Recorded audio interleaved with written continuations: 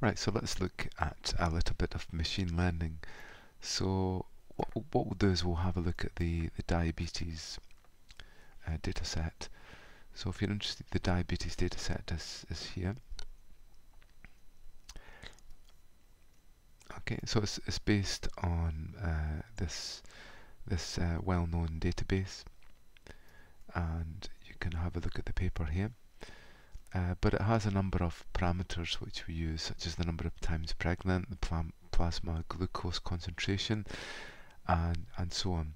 So what we're going to try and do is we're going to try and train the system to take these parameters and then actually train against age.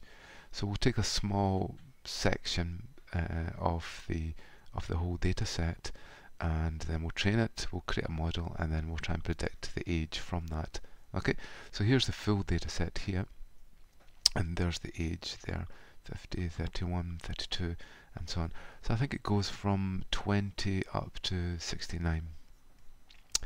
That's it there. Okay, so that's our core data that we're going to use. So what we're going to do is we're going to train our system against that data. Okay, so we're going to use pandas to be able to import our data sets and make it easy for us to be able to analyze. Then we're going to use the sklearn to be able to create the model and make some predictions.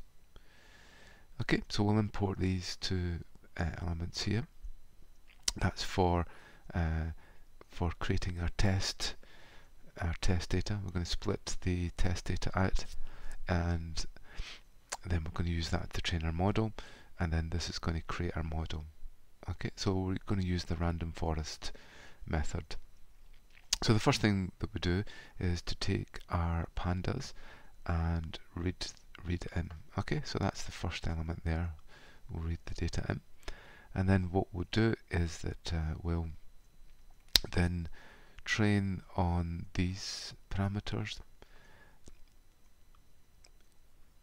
against our y, which is the age, and we're going to take a third of the data set and we'll make it a random selection.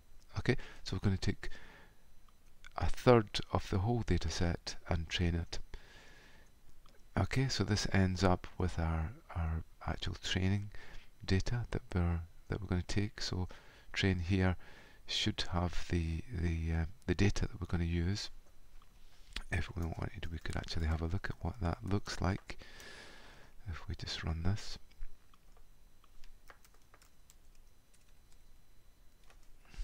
Oops.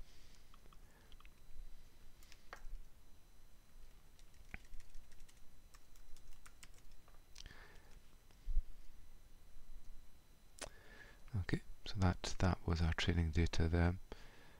There's our training data. Okay, so it's selected a number of rows within inside the data set, and this is what we're going to train against, and it would have taken a third of the rows. Okay, so that's our training data there. Then what we're going to do is we're going to try and fit our model. Okay, so the Y train gives us the actual results of what we're training against. So again, we can run that.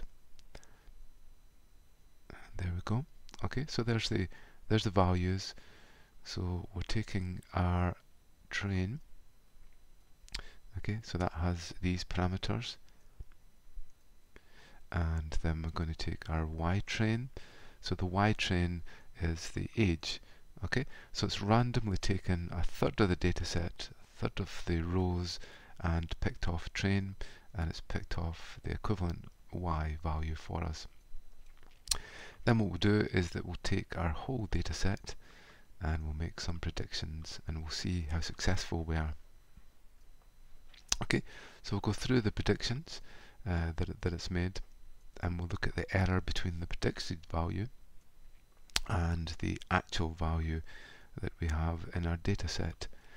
And let's say if it's less than or equal to 6 as an error, then that's a success.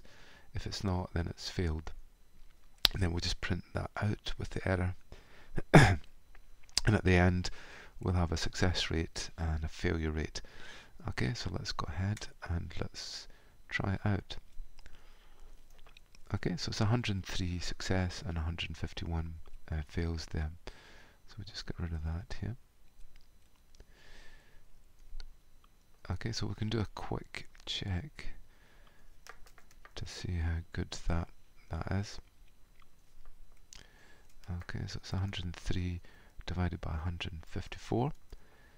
So we have a 67% success there. Sorry, so it's 103 divided by 254. Sorry, we have a 41% success rate. Okay, so we need to understand if that's actually a good rate or not. So if we randomly selected values, would we get more or less than that value? So one way to predict this is that we said, let's guess 26 each time. So 26 would get us between 20 and 32 as a success. Okay, so I hope you get that. And that is 13 values. Okay, the age ranges are from 20 to 69. So I think that's 49 values. So let's calculate the success that we would get if we just randomly picked a value. And that will be 13 divided by 49, and we get 26.5. Okay, so 26.5 as opposed to 40, we've improved our success rate, so our machine learning technique has worked. Okay, so that's the basic method of how we would use machine learning to be able to train our Python code against our dataset.